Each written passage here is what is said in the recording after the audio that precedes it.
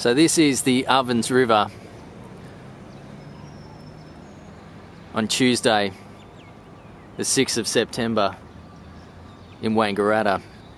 This is extraordinary scenes that we're seeing down here. The caravan park is just through there. I'm not sure whether you can see these buildings. I'll just have a zoom in the caravan park, and you see that completely inundated.